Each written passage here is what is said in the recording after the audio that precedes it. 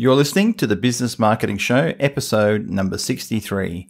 You can find us at businessmarketingshow.com on iTunes, SoundCloud, and Stitcher.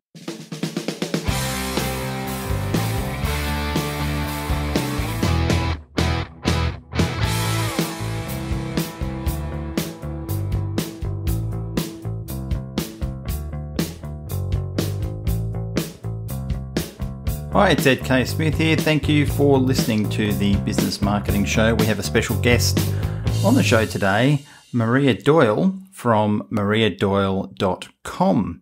Now, Maria helps clients who are passionate about what they do to design, deliver, and package their information to create a high-quality learning journey so they can deliver a 5-star course or workshop or presentation to their audience. So we're going to be having a chat to Maria about what she does and how she helps people. And it should be a great session. And we also have, of course, the co-host of the Business Marketing Show, Mr. Brendan Tully from the Search Engine Shop. How are you, Brendan? I'm good. He's good. So how did we meet, Maria? We were on a panel together. What was the name of that panel? Well, we were on a panel called, I can't even remember the name of it now, but the essence of it was the truth-telling behind getting your content online. One of my clients, Lacey Filipich, who has just launched the Money School, she and I spent 3 or 4 months together getting her content out of her head and into an online course. And during that process, she realised how much nonsense there was floating around in the online world about how quick and easy it was to make a passive income from your knowledge and getting it into an online course, and you'll be sipping pina coladas on a beach in Chiang Mai in no time, just like Brendan. No, I'm joking. No beach in Chiang Mai. yeah, true. Well, that's right. You're in the mountains. Sorry, I normally say to be sipping pina coladas on a beach in Thailand, but I thought I'd change it.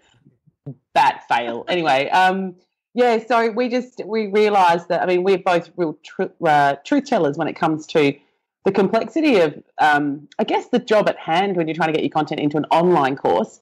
And we decided to get a panel together of people who actually tell the truth around these things. So we got someone in marketing and someone in online, sort of cluey around the online space and how to get your content online quickly and efficiently. We had a whole bunch of experts who do this stuff for a living, and we're there to tell you that, no, it won't take you 5 seconds to put something up that's quality. You can put something up in 5 seconds if you want it to be quite straightforward, very simple, not particularly in-depth or complex. But if you do want to put together something that's quality, then it does take some time. So that was what we were doing. We were just getting together, and we got I think there was about 50 or 60 people in the room that day. Yeah, that's about right, yep. And just really good conversations around, because if anyone in the online space thinking of getting into the online space, I'm sure you're assaulted on a daily basis of people who are promising to help you make $750,000 a month in your first month of coaching, while you live on your 84th floor of your Manhattan apartment.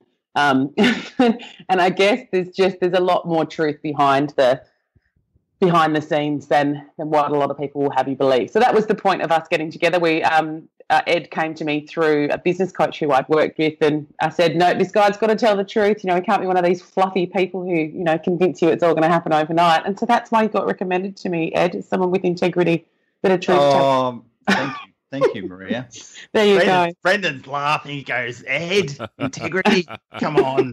Maria, you've been duped. Ed is quite fluffy.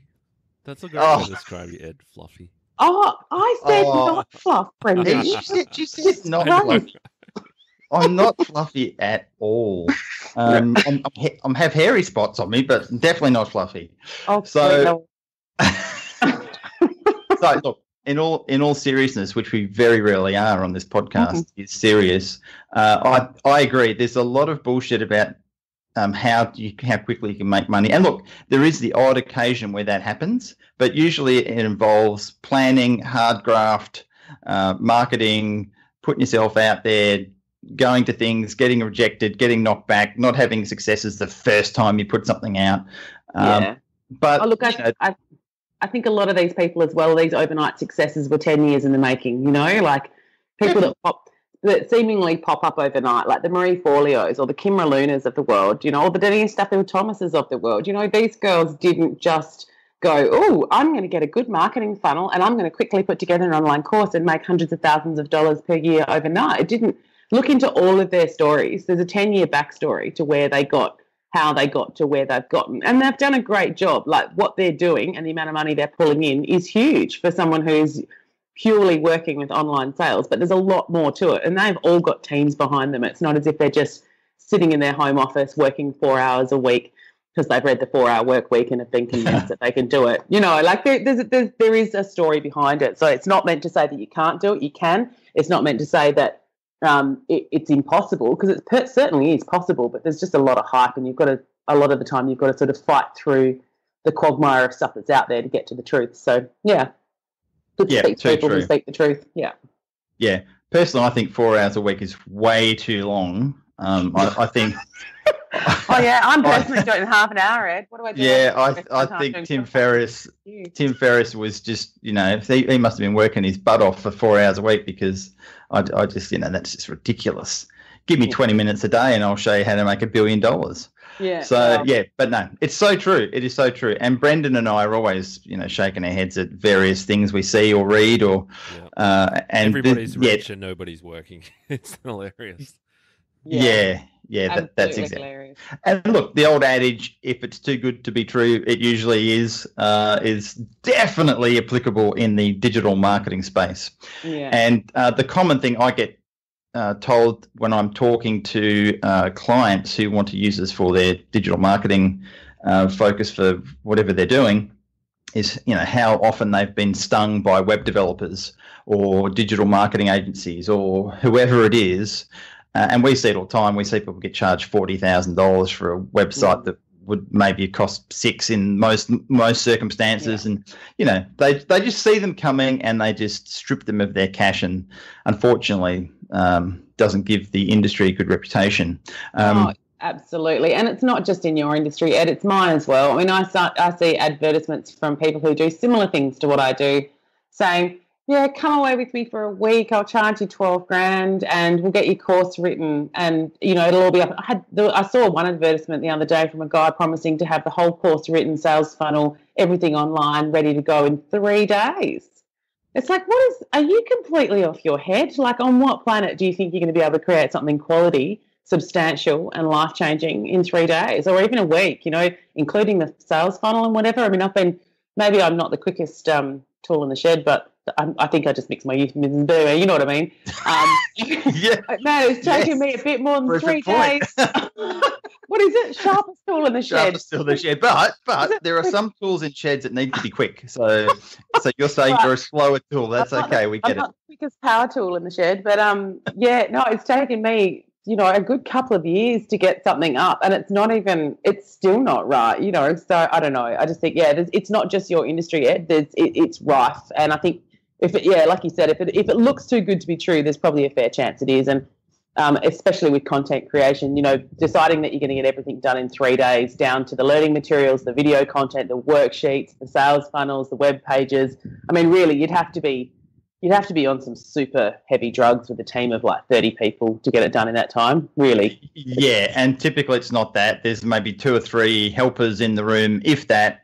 And there's no way they would get the personal attention. So look, often people, I hear in this space a lot that don't work for perfection until you get something out there. Good is good enough, that sort of stuff. What's your sort of thought process on that in terms of time versus quality? Like, how long do you need to take before you get something out there?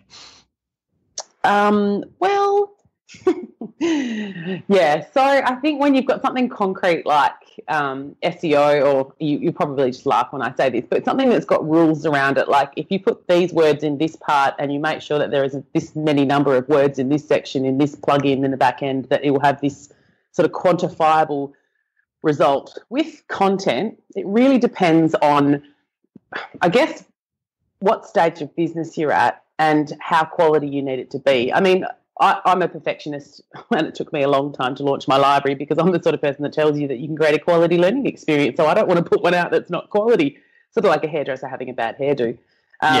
So for me, it was a little bit, I think, more important that what I put out there was not perfect, but definitely passable. But, it depends. If this is the first time you're creating content in a group setting and you've got a smallish community of people who know you and trust you in your one-on-one sense and you want to pilot a group project, a group program, then my advice is definitely not to make it perfect. My first pilot program was on Word, like Word documents. I'm not joking. I got 3 or 4 of my clients who I was working with at the moment at that time and said, look, I'm thinking about putting these group learning sort of experience together because I just keep saying the same thing all the time to everybody, like all of my clients. And I think it would just be more efficient if I could have something I could direct you to instead. So would you mind looking at these worksheets and just having a quick look at these videos that I've done up very, very quickly in my home office, no lighting, no set, no nothing. I just wanted to get the content out and to prove the idea. And they all came back to me and said, oh, it's great. It was just like talking to you in a session, except I couldn't ask you questions. So I'm going to ask you now. Bang, bang, bang. I was like, perfect. This is exactly what I wanted it to be. So I then went ahead and created the Rolls-Royce version, which took probably I came to Ubud in December 2 years ago, and I think I had it up online. I think it was the February of the next year that I ran the first intensive. So I think it was up online by the June or July, and then I had a round of people go through it before I did an intensive online course. And then the online version was where all the worksheets were properly branded and everything was in its right space, and there was actually a community around it and weekly call times and all that sort of stuff. So from the moment I thought about doing it to the version that I was the happiest with was probably about 15 months. And then I decided to put it all into an online library, and that's only just come together now. So that'll be another 2 years later that it took to actually get it all upgraded again and then put into a library in amongst a whole heap of other courses that I've got for sale as well. So, it doesn't have to be a long and drawn out process, but it really depends on what stage of the process you're at. So if you're just starting out, definitely doesn't need to be perfect. In fact, it's better if you don't waste your time. Just get something up that's passable. Tell people it's a pilot. Tell people you're just testing the waters and you need as much feedback as you can because you're creating something quality and you want their feedback to help you make it as good as it can be. And then they're expecting, they're not expecting all the pomp and ceremony. So that's a really good point actually, because I think that a lot of people who are putting content out, they do have the perfectionist syndrome, and that'll never see the light of day because it's never going to be perfect. So, but putting it out with that caveat that it's it's in beta version, for want of a better word, and what you said being and get their input, and then getting that's actually helps build the course and the material, because you're getting feedback from the people who are going to be consuming it, and some of the best ideas I've found come from the people who are going to be using the product or service. So totally, and that's like the fourth pillar in my 4 pillars of creating a quality learning experience. Is you've got to get review from your clients, and then you've got to evaluate the basis of that and think, right, well, is this feedback actually going to make it better or not? And then you do, that whole reflective loop, making it better every time you deliver it. I mean, when I first did my first pilot, it was hilarious. I'm the content creation specialist, and my clients were like, Maria, I think this whole section needs to be before this one because I haven't thought of all these questions. And then I get to this and I'm like, oh my God, because I'm the expert. I can't see the wood for the trees. I do this stuff so intuitively. I can't put myself in the learner chair because I'm not. I may have been the learner 20 years ago, but I'm not anymore. So that's another really good point to make. If you are a professional in your field, you may look at your content and think, oh yeah, it definitely needs to go in this order.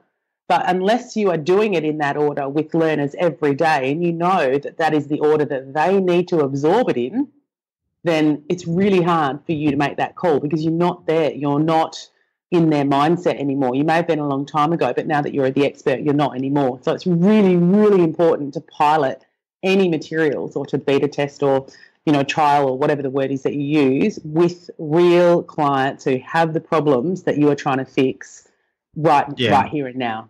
Okay. Really important. Cool. So, look, in terms of content, now we're using the word content, and that's a very broad subject. And we touched on right at the beginning in the introduction that it could be a workshop, or it could be some training, or it could be some video courses. What are you finding at the moment that you're getting the most requests for? What sort of work are people needing help with? Well, in the last couple of years, the e-course has definitely been through a surge. I personally think the e-course bubble has burst. A lot of people come to me saying, "Oh, I want to do an e-course because of passive income, because sipping pina coladas on a beach in Thailand, because blah blah blah." Sorry, not in Chiang Mai, Brendan. Hiking a mountain with the hill people whilst learning local embroidery skills. Is that more? That sounds that sounds good. Yeah. So no, online training is definitely the highest thing that people come to me requesting. But funnily enough, I do myself out of a bit of work sometimes, because I have a chat with them about what they really want to deliver and what their clients really need from them. And quite often it's not an online course. Often it might be an offering that is delivered online, but it's not necessarily an online course. An online course is something where you're facilitating it normally, or it's up there and it's self-study and they can access the materials whenever they want to. Sometimes that includes video training. Sometimes it doesn't. I mean, I had one woman come to me and say, I definitely need an online course. And what we ended up doing was creating a frequently asked questions bank for her, like a bank of resources that people could easily filter through and find. And it was quite clear and apparent that she didn't need video training. It was actually quite technical. It was like from a bookkeeping perspective. So she thought that she needed to do an online course in, the basics of bookkeeping, where in actual fact what it was people with a skill set but had a lot of gaps in their knowledge. And so what they were more likely to do is have one question that needed to be answered in no specific order, because they had their skill sets coming from all different angles. Like they'd learnt their experience from working with an accountant, or maybe from doing a bookkeeping course, but their knowledge and their entry points were so varied that there was no one course that was going to fit any of them. So what we ended up doing was brainstorming all the issues that they had and then lumping them together in areas that made sense for them to look for, and then actually creating a bank of answers for them. So yeah, it really depends. Like often it is an online course, but often it's not. And there's something that suits the client better and suits you as the deliverer as well, because you have to deliver that content. So if you want to put up an online course, then it either has to be suitable for 100% self-study, i.e.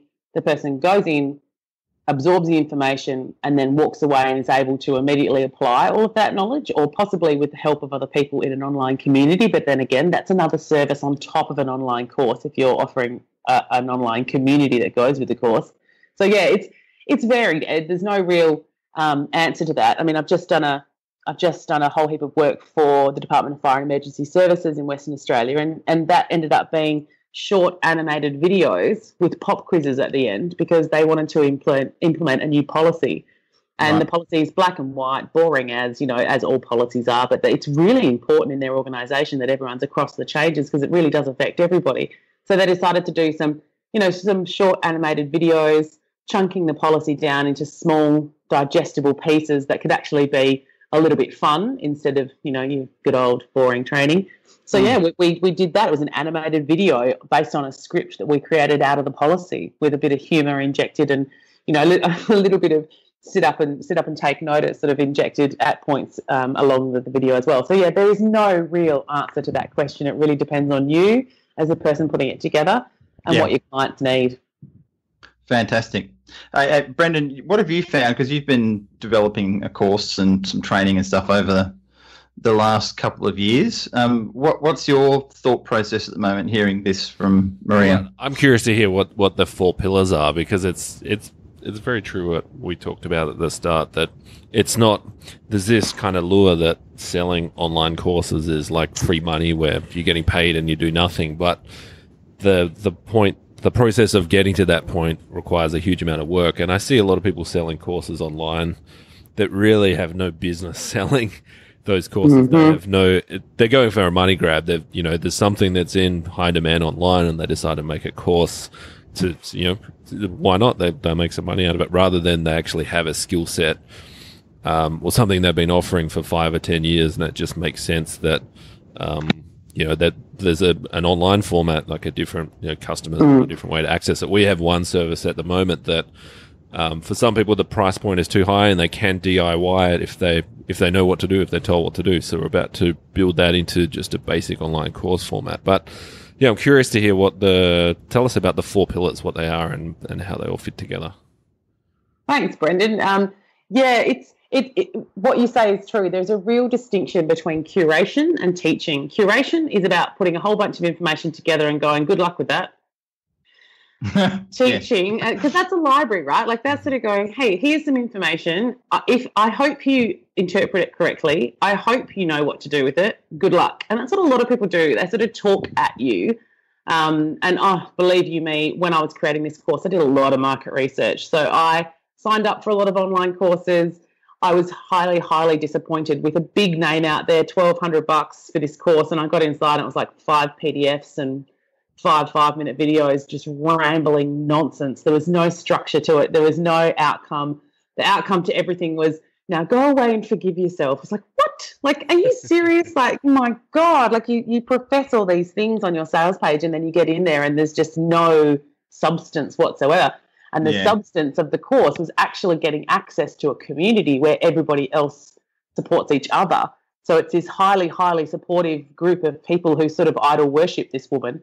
And that's where the value in the course is this online group. It's like, wow, okay, so I've just paid $1,200 to get access to a group of people who idol worship this woman. Okay, whatever. Anyway, it didn't work for me. But it's surprising how many people do that. They put up content thinking, oh, yeah, well, I know it. So if I just blur it all out of my head and put it onto a video training or whatever, then people are going to learn from it. They're going to know what to do with it. They'll go away and their lives will change. It's not that simple. So good teaching and learning is based on the principles of best practice teaching and learning. And I distilled them after 20 years in the industry and, master's of education and 13 overseas postings, teaching and learning in schools and colleges and vocational colleges, primary school right through to adults and mature age adults. And the principles they're the same. It really doesn't matter who you're targeting. Obviously, there's different strategies for children as there are adults, but the principles apply to everybody. So the first pillar is all about connecting with who your client is and really understanding. So when you're developing your product, really understanding what is it they need and not just the outcomes. So not just, okay, they need to be able to do this, do this, do this. It's more about how do they need to learn. So really addressing their learning styles. Like, do they need an online course? Do they need an interview? Do they need, a series of books to read or articles to sift through? Or, what is the learning style that's going to help them achieve what they need? And in that as well, really got to set expectations around the learning experience. So, how long is it going to go for? How much access to me do they have? What do they need to be able to really make the most out of the course? So that when you're developing your product, there's that first pillar is quite in depth. There is a lot of sort of, I guess, marketing 101 material in there as well. So really getting down to surveying your clients, find like needs analyses, working out what they need on a number of different levels. So not just the content, but also how that information is going to get delivered. And so that when they're purchasing said product, they know exactly what they're getting. So they're not getting sucked in by a sales page. And when they get there, they're like, wow, okay, this is not what I was expecting. That's really important, and that's going to be your first point of contact with people. So if you're disappointing them straight off the bat, when they get in there, they see that what you promised isn't really what they get, then that's the first reason they're going to walk away from you. And this is one of the big reasons why there's 3% engagement or 3% completion. That was the last statistic I saw for people finishing online courses that they bought. Whoa. 3%. That's crazy. That's like... It's horrific. But one of the 3%, yeah. Right. And think about all the time and effort you put into making these things. 3% of people finishing it. How many of those people are going away going, oh, wow, that guy changed my life. His stuff was amazing. I implemented what he did and it was just fantastic. Like no one, right? Yeah. So that's your first point. If you want to be seen as the go-to expert in your field, you want to be creating quality content that actually impresses people so they go out there and go, wow, this person really changed my life. So when you're developing your product, that first pillar, connect, it's all about making sure that you under-promise, over-deliver and wow people out of the ballpark. So that's really understanding who they are, what they need and how to best deliver to them. The second pillar is about scaffolding good content. So when you're looking at your outcomes, making sure that they're all outcome-based. That means what am I going to be able to do? Not what am I going to learn. So not about the theories, like, oh, you're going to learn all about X and how it will change your life. It's like bullshit. I don't want to know about that. I want to know what I'm going to be able to do at the end of it. So how it's going to change my life, that's lovely, but tell me what I'm going to be able to do. So give me an outcome. So if your course is in SEO, Brendan, what's your course in? Well, this particular course, so we have a service, the one I mentioned before. We have this service where we optimize the speed of people's websites. So they have a slow website, we make it fast. So, so the course is basically the process we use in our service, where because a lot of these people are technical people, so they can do it themselves if they understand the technical moving components. They have their own internal resources. So if we show them what we do, then they can go and do it. So great. So the overall outcome for your course then will be how to optimize the speed of your website. Yep, get it down to between 1 and 2 second load times, basically. Beautiful. So that's your major outcome. So that's the outcome that people will get from doing the whole course. But then I'm sure you'll be breaking it down into how to reduce the size of images, how to, I don't know, I'm sure there's 10 different things that you do. Yeah, right. So as long as each of your mini lessons or modules or, topics or whatever you call them, there's no extent to the number of words you can use there. As long as each of them have an outcome statement that starts with how to and then a verb. So how to reduce the size of your images. How to, give me another one. On the spot, Brendan. How to reduce. How to diagnose the root cause of the speed problems. Beautiful. Right, so that one sounds like it probably needs to be first before you reduce the size of your images, because your images might be just one of the things slowing down your course, right? Yeah. So basically there's 3 sections, I think. One of them is foundation, like we explained the basics, and then we have a diagnosis section, and then we have the actual how to fix it section. So they can go straight from diagnosis to the particular problem and they can fix that. Perfect. Or they can just go through the steps one by one, and they're ordered in the fashion that we do it. And perfect. They get the most speed out of the first one, and they're in priority like that. So I actually structured it like so. We had an e-commerce. Well, we have an e-commerce optimization course as well, and the first version of it was it billed people monthly. It just information dumped onto them like it was because I do a lot of e-commerce consulting, so it was just a fire hose. And one thing that I've learned through that process is that I totally understand. I used to have an IT company, so super technical. I understand these technical concepts back to front, and other people don't. I didn't realize that for that market they just don't get the technical concepts, so I need a whole bunch of stuff explaining that. And that is exactly the problem, and that is exactly what the second pillar sorts out, Brendan. And this is why I love talking to people who are doing it already. You either fire hose people with stuff like, whoa, way too much, like seriously smack me in the face with this, or it's all fluff. And actually getting it into a scaffolded order, so being able to systemize it out, make sure it's all outcomes based, and then like you said, if there's some sort of checklist or there's some sort of process they can go through to go, okay, I've done this one, now I need to do this one, now I need to do this one. So there's a logical order to it. So the second pillar is all about making sure it's outcomes based, they know exactly where to go to get the result that they're looking for, and B, so that it's in a digestible order, so it's not fire hosed, so it's clumped into sections where people can, if I said to you, this is one group of people, I was, 2 girls actually had a food blogging business, and they're like, we can't really understand why people a bit confused on our site. And I went there and there was like 48 tabs. I was like, girls, 48 tabs. I am confused. I don't even know where to look. Like, what? Anyway, I sifted through them and worked out they've actually had 4 separate areas, and those 48 tabs were really easily sort of chunked into 4 different sections. 7 is the magical number. Any more than 7 and people start wigging out, right? You've sort of got to get it down into 2 or 3 or 4 main areas that people can go, okay, I think that's where my problem can be solved. And then when they get inside, there might be a number of different steps they can choose between. But if you have this amazing amount of information that you're hoping to give people, because as the expert, they actually need to go from A to Z, they don't want to know that. They will get completely overwhelmed and they'll give up at B or C because it's just too much. So if you can actually hone down for them and say, okay, you need to start with A, B, and C, and then you've got an option of going to G, H and I, or maybe S, T and U, depending on where you're at, then people are going to be able to self-navigate through that content. So the second pillar is all about putting it in the right order, making sure it's outcomes-based, but then also making sure there's a system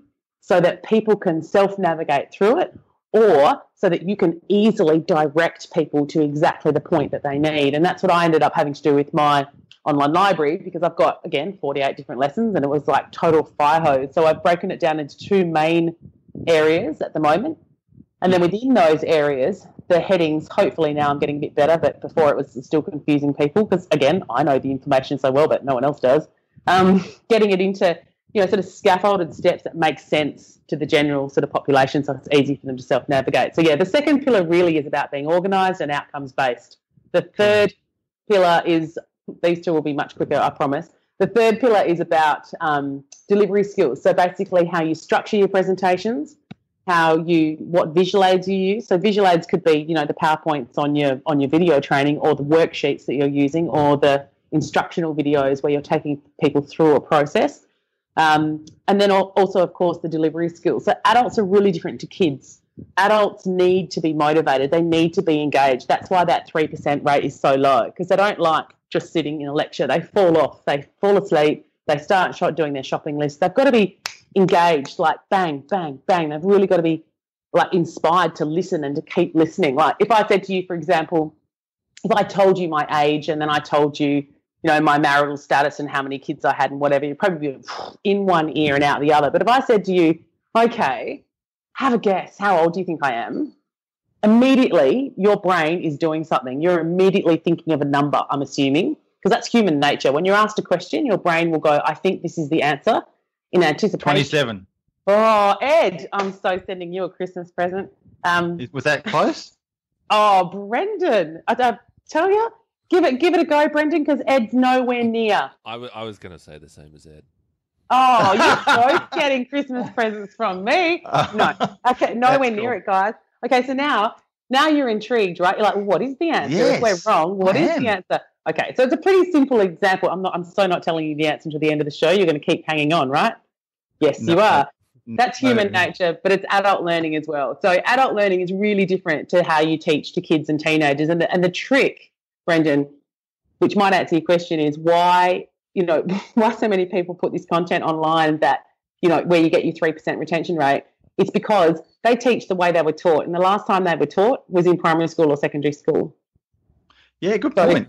It's about learning some adult learning skills. And in that third pillar, it's all about how to elicit, how to ask questions, how to keep your audience engaged. And it's not just about how you're speaking, it's about how your visual aids are set up, and it's also about how you structure that presentation. So you've got to, there's adult learning skills in that most people don't know because, again, they haven't done an adult learning degree. But anyway, the fourth pillar is all about, like we were saying before, evaluating your material so that you can get good review feedback from your clients so that you can continually make it better again and again and again. And there's ways to get good feedback from people. There's ways to get useful, constructive feedback, not just, oh, I don't really like the colour of your clothes, or I didn't really like the way you said that. There's way to get timely, constructive feedback that will make your course better every time it's delivered or every time it's updated. So, they're the 4 pillars, basically. Connect with your people, know what they need, create a curriculum that's going to engage, inspire and motivate people to finish it,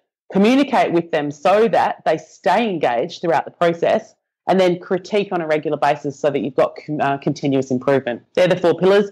Best practice teaching and learning. It doesn't matter what you're teaching, it applies. I love it. That's awesome. This is why my darling wife Lois loves you so much, Maria. she's having a fabulous time working with you. I got to say. Yeah. It's just the truth. It's 20 years of experience. It can't be denied. These are the things that they work universally. I've taught in I think it's nine different countries now, and from 6-year-olds right through to mature age students, and the principles are the same. It doesn't matter what language, culture, country you're working in or teaching through. If you don't adhere to those principles, something's going to come unstuck. It's simple as that. So I love working with people like Lois because she cares. She really cares about the quality of the content, and she really cares about the outcome her clients are getting. So sometimes it's not about having the right content, it's about having the right activity so that people can go away and actually implement it now. Because again, having good theory means nothing if you don't know what to do with it. Yes. Yeah. Reduce the size of your images. That's good. Now tell me how to do it step by step. If I'm on a Mac, or if I'm on a PC, or if I'm on WordPress, if I'm on some other WordPress site, it's important that people can apply it straight away, and if they can't, that they can get support to help them. Yeah. Good So, point. yeah. When So- we built the so- e-commerce course, it was interesting because we looked at all the other courses in the market, and everyone was doing the fire hose and would have 40-minute long videos, and it was just Oh no! yeah. So we built it differently. We had 3 to 5 minute videos that explain the what to do and why to do it, and then the detail of the how was best. It's text and it's screenshots and a few like screencast videos. But I found those, even a 10-minute video, it's like, well, unless it's a screencast where I'm like following along, if it's someone talking at the screen, it's just like, oh, I'm so bored now. Like it's like and podcasts. If you want to do long form stuff, then podcasts, I think, and audio is much better because people don't have to be visually looking at something; they can do other things while they're listening. But it was interesting seeing the feedback and.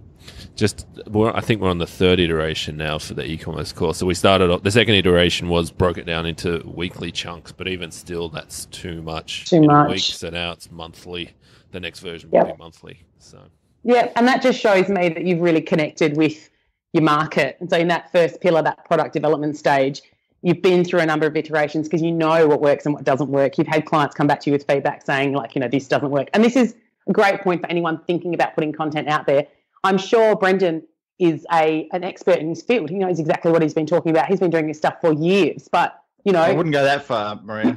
Well, come on. No, but I mean, you didn't come down in the last shower, right? You haven't been doing this stuff for 2 minutes and then go, oh, yes, I'm going to teach other people how to do it, right? And I taught him everything I know, Maria. I taught him everything I know. Oh, it was a short conversation. Oh, my God, how funny. No, but I mean, this is what I mean. This is the reality behind it, that even if you think you know what your clients need and want, you put it out there, you realise it's not. You realise that people can't digest it at the rate that you can digest it because you are the expert in the field. It's everything I was saying before. It's a beautiful example of how you go through the stages of refining your product until it suits exactly what it is your market needs. So, yeah, no, definitely it's a process that a lot of my clients go through. Even with my help, they think they've nailed it, and then they go out and go, oh, well, this is the feedback. It's like, well, there you go. That's what the people want. Yeah. So you need to reformat it. Simple as that. So, yeah. It's quite a big thing, really, because you're putting yourself out there. When you produce a course, you're opening yourself up for scrutiny and for people who like it and don't like it, and so this is what I think a lot of people don't put it out there because they're just too afraid to do that. And funnily enough, that's how Brendan and I first met, and I think you also know a close friend of ours, Lisa Reed, because she talks about you as well. Because Lisa and Brendan and I were running the Achieve More Online workshops that we started back in 2009, and it was interesting. Just we changed how we did them over time, but typically we would have a whole day workshop covering all sorts of subjects, from search engine optimization to copywriting to photography to this, and people would literally leave, wouldn't they, Brendan, with their heads exploding, totally stressed out. Having complete meltdowns at the information overload, and it was it's like we felt bad, but it was like, okay, how do you do all that in a day? You can't really do it effectively. So what do you suggest if someone wants to run a day workshop and there's a lot of information? How would you do it so that people can digest it without having that sort of freak out? Well, you can't. This is the thing, and it's a great point. It's the same as my foundations course, like my 4 pillars course. It used to be one course, but it was total fire hose. So I've now broken it down into 4 mini courses that are available separately. So product development is something you can just go in, digest, and then go away and do. Because when I did the online course with all of those 4 pillars together, people were like, oh my God, like just so many questions. I need more than a week to digest what's in that to create something so that the next module, so curriculum development, that create phase, makes sense, because I can't do that unless I've really let the first bit digest. So now what I do is I break it down into the 12. So in these 4 pillars, there's 12 steps. So I've got a really simple 12-step blueprint that skims over the top of all of them. Doesn't get in depth at all, but it skims over the top of all of them and how important they all are. And it gives you a couple of questions to go away and really think about, but really not very much in depth. So people can cope with that because it's not in depth at all.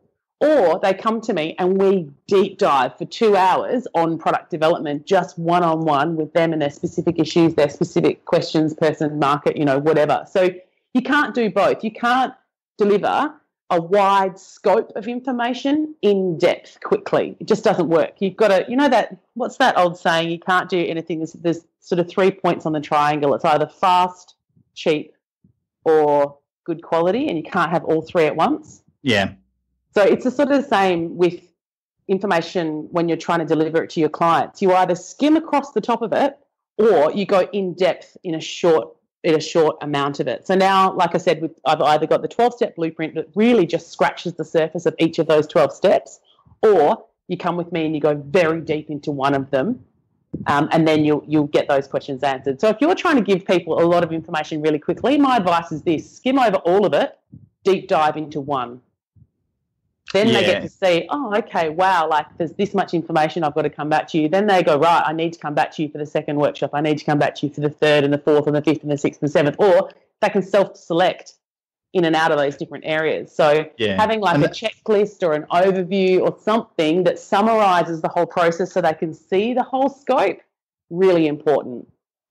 Yeah, completely agree. And so, I mean, that's what we ended up changing it completely and just doing 2-hour workshops rather than doing whole day ones, and it would just be on one subject. So it was much easier for people to digest, and they didn't have that overwhelm as much. Some of them still did, but it was much better. So that's fantastic advice. Yeah, whole day workshops. My advice is if you're going to do a whole day workshop, you need to have maybe like an hour and a half of theory. The rest of it needs to be activity based. Otherwise, you're just going to lose people. People cannot absorb that much information. They've got about a 45-minute threshold with information input, and then after lots that, of breaks. Unless they're applying it, unless they're doing activities and actually using it straight away, it's just going to go in one ear and out the other. So less is more. I was just a presenter in in Chiang Mai, not Chiang Mai, far out, Brendan. I'm going where you are, in Tokyo, and all the presenters, one of the things we had to do was like 35 to 40 minutes worth of sort of theory presenting, and then actual interactive workshopping with people doing live examples, setting up accounts of this or whatever the scenario was, going through the process and keeping people engaged. And everybody loved it. And one thing we always made sure that after every presenter there was like a 10-minute, 15-minute break for people to go off and stretch. And I think that's one of the things about whole day workshops that really suck if they don't space that out properly. As you say, there's only so much someone can retain without going nuts, and then it's in one ear out the other. So. Oh, totally. Look, I just did the same in Samoa. I went and they said, oh, you've got a 40-minute keynote. And I just looked at them and went, well, that's not going to work. Most of these people, English is not their first language. They're going to be asleep in the first 5 minutes. So I made it really interactive. I asked lots of questions and just paused and let people talk, amongst themselves. I mean, you got 500 people in front of you. And then it was sad because the rest of the day was literally back-to-back 45-minute presentations from people delivering their research or, data or whatever. And it was like, oh, my God. I mean, it was in Samoan, so I was asleep anyway. But, you could just feel the energy in the room. And by the end of the day, people were fidgeting. Everyone was talking. Like, no one was paying any attention. It was horrific. So, break it down into, as Brendan was saying, 2-3 minutes of instruction and then go off and do it, or go off and think about it, or go off and do something to bring that theory to life. Don't just sit on it, but actually go away and implement it, or go and call, phone a friend, ask them, try it out. You do something so that it is real, so that there's actually an outcome from it. So there's an activity, there's an application, like get people doing something with it. Don't just fire hose them with information because, in one ear, straight out the other. So true. And guess whose presentation they would have remembered the most out of that whole weekend? Oh, totally. Yours. I had people coming and slapping me on the back going, please come back. We need people like you. It's like, no, what your people need is some presentation skills. Bring me back and let me teach people how to create presentations like that, because it's not rocket science. Again, it's about engaging adults. It's about chunking it down into tiny bits, asking loads of questions, making people think. It's not about giving them the information. It's about asking questions so they can discover it themselves. And this is the thing about online learning, especially, and adult learning. And this is one of the most important points when you are trying to teach adults, is that it's about them discovering the learning, less about you telling them. So Yeah, adults want to learn, but human nature, they want to discover it themselves and then prove whether they're right or wrong. And if you can set up your learning experiences where you're going, right, what do you think the best way to do this is? Think, I think it's this way. Well, you might think this, but this is actually better because blah, blah, blah, blah, blah.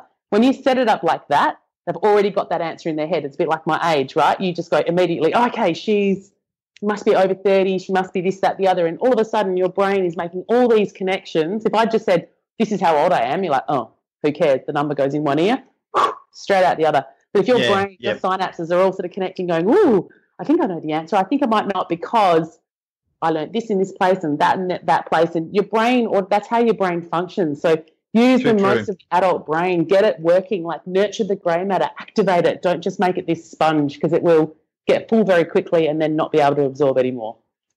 So how do you feel storytelling comes into education? Well, listen to this podcast of how many minutes we've been talking, like how many stories have come into it, you know? Yes. It's the basis. Yes. That was a loaded sort of question, but it was, Totally. No, totally. And this is what one of the, that keynote I did in Samoa was literally one story after another. It was, one of their questions was how to motivate teachers, how to motivate teachers, really like seriously get me a pillow. But I, instead of talking about, behavior management techniques and again, I told them a story. I just took them back to Kiribati, which is a country out in the middle of the Pacific that I lived in for 2.5 years. And my job was to increase English and teacher training in that country. And basically they said it couldn't be done. They'd told every person in my position before to go fly a kite when it comes to an English policy, blah, blah, blah. It's a big, long story. But at the end of the day, their English rates increased 3 years worth in 6 months because we introduced a policy that they had ownership over and that they knew was going to work and that actually included their culture instead of poo-hooing their culture. I mean, seriously, you could hear a pin drop. They were all just looking at me going, what? Like, seriously, you did this and it was just in the country next door to ours? They could say, yep. But you know what? I didn't drive it. They drove it. So give them some statistics, show them the results, seriously, pin dropping. And that, I could have said, so the way we motivated the students in Kiribati was to ask them about their culture and decide which parts of the culture are going to preclude them from speaking English on a daily basis. I mean, that's really, I could have delivered the keynote like that. Oh, Jesus. I know, but instead, right? You get shoot me now, Maria. Shoot me now. Right. So I sat down with them after they'd burnt the school down, which they had. We got there 3 days later, the college burnt down. Anyway, the college burnt down. They didn't burn it down. The college burnt down. So we're sitting underneath the coconut trees and I'm going, right, so how are we going to get English speaking? Everyone's like, really? Does anyone care? And that's the way you get this message across. And, they're all just like, wow, coming up the back, slap on the back, like, gee, please come back. We need trainers like you. So, storytelling is huge. And fun, which is critical. You've got to have fun. I firmly believe if you inject humour and fun, it connects the thought process and learning much more effectively, in my humble opinion, and from stuff I've read as well. Absolutely.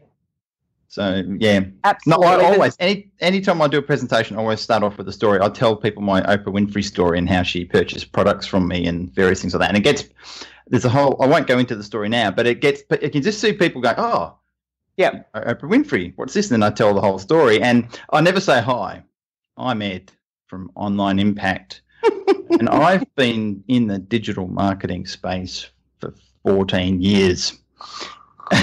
Yeah, Maria. I think after the call I'm going to go shopping. I think I need some. What did I think I needed? I need some bananas. And, God, I'm sure I've got an ingrown hair on my leg. I need to pluck. Right? Yeah, anything. So true. Anything but. So that's fantastic. Well, look, we have been having a fantastic conversation for the last 50 minutes, believe it or not. Oh my God. See, quickly, we're having fun. So we're getting close to finishing. So, Brendan, is there anything else you would like to ask Maria while we've got her on the call? Not anything I think off the top of my head. Anything we should ask you, Maria? I think it's been a real maybe how old I am. No, and I'm still not telling you. No, keep that a secret. Keep that. Well, old ladies. Mm-hmm. That's it. No. I think it's been a really good conversation. I think the key messages around creating content, especially if it's online content, is to know who your market is, to understand, your people, understand what they need and want, and then create something in sizable chunks that they can digest. And when you create them with adult learning strategies in place so that you're guiding the learning process, not shoving information in their face. And I think when you do that and when you continually get feedback so that you can improve your process, you are going to improve. And I guess for a lot of people, the understanding with a lot of the marketing that they see online is that it happens overnight, that it's a really quick process. I think people need to think about whether they're trying to make a quick buck or whether they're leaving a legacy behind, whether they're leaving information that's going to sort of define them as the go-to expert in their niche. And if that's what you want, if you want to define yourself as the expert in your niche, if you want to be known for quality online or offline training that makes a difference, then it takes time. There's no quick fix. You can't have fast, cheap, and quality in one. You've got to choose two. You want it fast and you want quality, then it's going to cost you money because you're going to need to outsource a lot of it. You want it fast and cheap, then you're going to have to, sort of bit of a dip on quality. It's just that those three cannot happen at once. You either need to they can't occupy in the same space. That's true. They just can't. And I guess it's what you want to leave as the legacy. So if you want to do something quick and dirty to make a quick buck, then do it. But that's the reputation you'll end up with for sure. So yeah, cool. Yeah, not sure. So we need. How do people get in contact with you? What's the best way? Go to your website. What's your email, etc. Beautiful. We'll put this in the show notes as well. Thanks, Ed. Yeah, it's mariadoyle.com, just my name.com. On the homepage there's a content creation checklist. So if you really want to understand the process I go through with people, it's about 38 different steps in there. But and again, it's because the content creation process is not like, have an idea, get it online. Like there's a lot of different steps in between there that you need to think about. And if you think about them before you start, the process is going to be much more efficient and much more effective. Yeah. So, if you download that checklist, it's free, of course, and then it takes you through all the different lessons that I do have in my online library. So if you want to DIY, you can go and do them that way, or you can just give me a call. I'm happy to have a 15-minute chat with anyone about their situation and help guide them on what it is they need. But if you've done that content creation checklist first, then you will have been able to self-select quite a bit of what it is that you need. And then I'm more than happy to have a chat through with you and talk about, your different options or what you and your clients need or what you and your market really need. That's normally how I start off with people. It's just a quick chat to see where they're at. But it's a much more efficient process if you can do that content creation checklist first, so you know where you're at, and then I know exactly how to help you. Great, good advice. Thank you very much for that. So we'll let you get back to your. I was going to say relaxing, but I don't know. You probably working yourself silly right now, are you? Got lots of stuff on by the sounds of it. So I do. My Ubud is my second home in Bali, but I come up here to get work done and to be looked after. I've got a team of people looking after me, so I don't have to do the sort of drudgery that you do at home. You're cooking and you're cleaning and all that sort of stuff. So I just know it. Get a lot of work done. That's why I'm up here. So I better go off and actually get some done. Yeah, and look, I'm telling you now, if you can somehow solve the mosquito issue, just completely eradicate them, Lois will be there in a heartbeat, because that's the only thing that puts her off about going to places is mosquitoes love her. She's like, I can stand next to her and they'll all be on her and not on me. They just love her blood. Well, that's why people take me to barbecues, Ed. Oh, so you're the human repellent. Yes, I am. No, so I don't. I might have to have a word in Lois's ear. Yeah, always safe with me because the mosquitoes find me. They gravitate towards me and don't leave me alone. So, no, she doesn't need. There's no problem up here. I might just have to have a quick word in her ear. Yes, have a quick word in your ear. Yeah, I think it's on the cards. I think. You could cope without her for a week. Well, I might even come myself, but that's not the point, Ed. No, you. Oh, sorry, isn't it? It's just a bit of girl time. Okay, all right. Damn, subtle. I missed that subtle. All right. That's funny. Okay. I'll be fine. I'll cope. At least I know I'll be fed because I always feed myself. So that's the main. There you go. Well, maybe you can. All right. Well, we've got boy time with Brendan in Chiang Mai. There you go. I've been to Chiang Mai a few times, and Brendan and I have hung out, haven't we, buddy? We have indeed. I think one time you were here, I left. So Yeah, well, you were leaving the next day. We just had a bit of a crossover because you knew I was coming, so you had to make sure you were leaving. Clear out, Ed's coming. That bloody Ed, he's a prick. He's coming. I just can't handle it. So thank you again for being on the show, Maria. Greatly appreciated. What you said was fantastic. Hopefully people will get in touch with you and start implementing and getting some of their content and great stuff they've got in their head out into the world, because if it's in your head, it ain't doing nobody any good at all. Absolutely. So get it out, get it on. This is why we do the podcast, and one of the reasons we do the podcast is we keep getting asked the same sort of things all the time. So we thought, well, let's do a podcast that answers all these questions about X, Y, Z. Yep. And we can just point our clients that go and listen to this podcast, and it's been very useful for that reason. So coming up next week, we've got one of our friends on that you know, John Blake.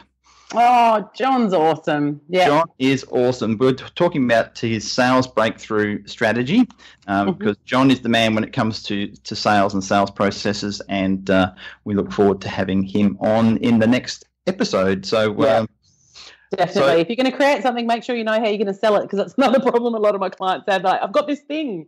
Now, what do I do with it? It's like, good question. I don't know. Go and talk to someone who knows what to do in sales, online or offline. His strategies. Exactly. Don't waste your time.